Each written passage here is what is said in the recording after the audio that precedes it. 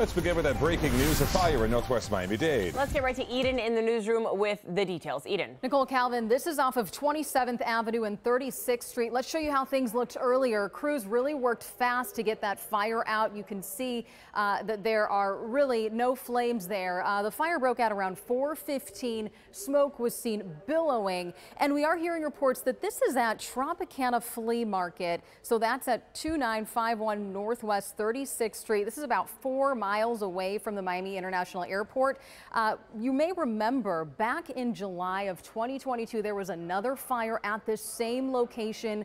Lots of businesses were there. They were impacted. Some animals were killed in that fire in July.